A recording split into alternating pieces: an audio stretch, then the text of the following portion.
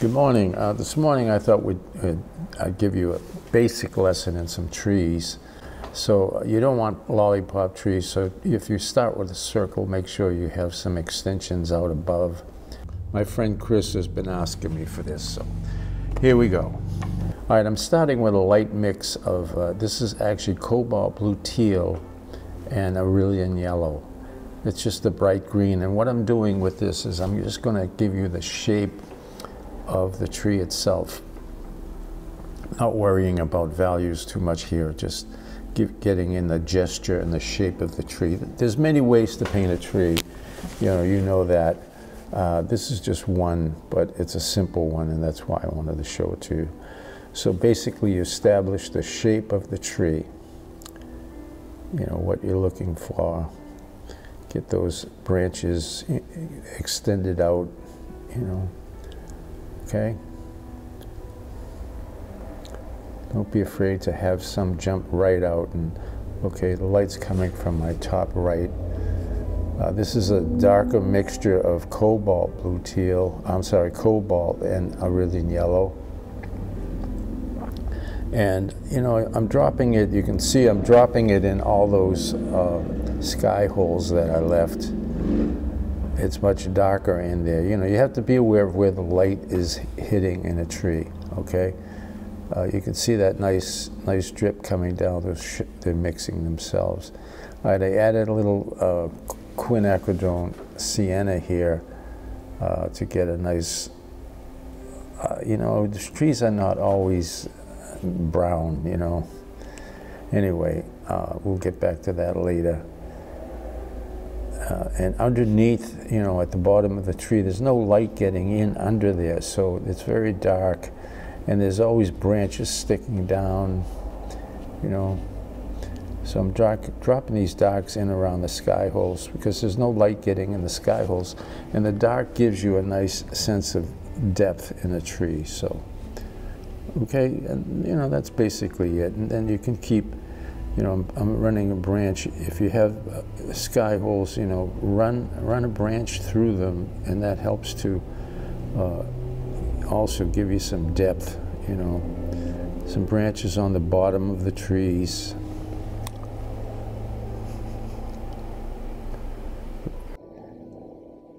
Okay, just so very light, running some branches around.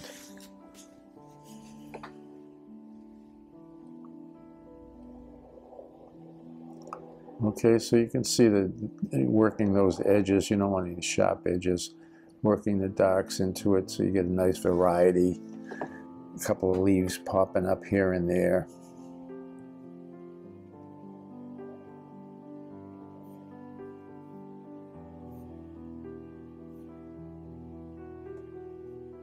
All right, I'm just showing you in the back another tree in the distance, so I'm just using some cobalt blue here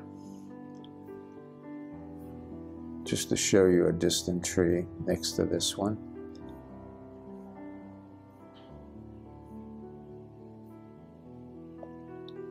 Okay, a little trunk.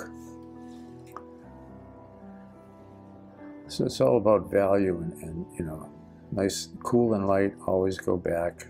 Very, very dark underneath the branches themselves. No light at all getting up and under there. Maybe a little reflective light, but that's it. Making those branches a little darker. But I'm just showing you, basically when you have the trunk of a tree, the trunk comes down, it spreads out at the bottom. The roots are always reaching out. Then you have that branch coming in. There's always a little round edge to that as it meets the tree, okay? So be aware of that, make much more realistic, okay? All right, and basically then we just get a little bit of a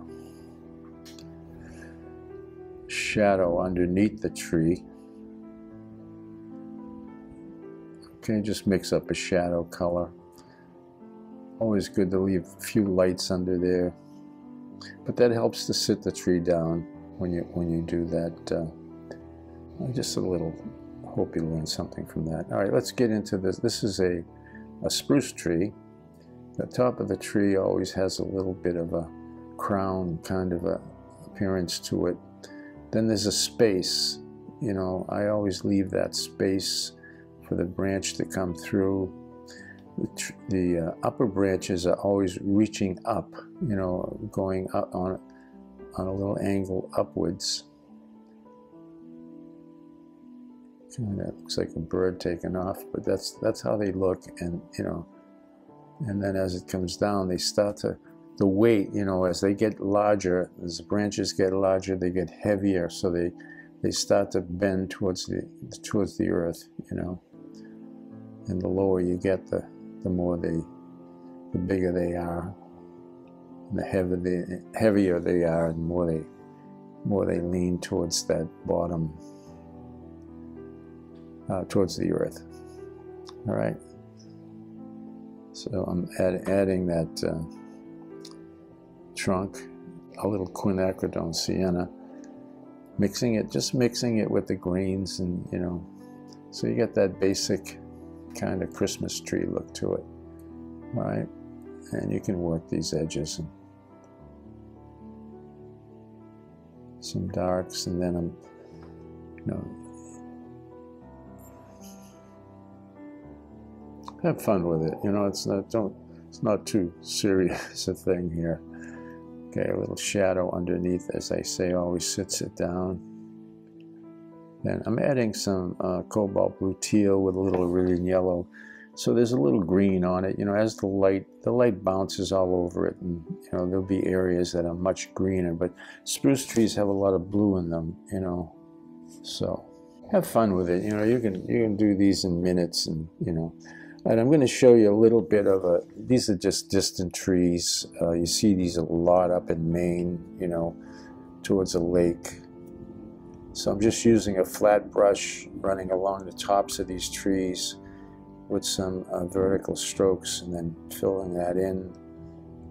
I'm just using cobalt blue there, so you get that cool light effect.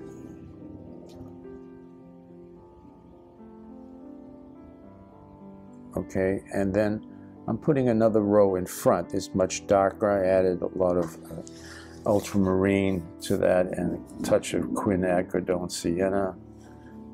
You can see the cobalt blue I put in there as well. All right, so I'm going to put some reflection here. This is the distant color first, cobalt, and then the heavier, darker color, and then even darker. So you put that in, let it come down.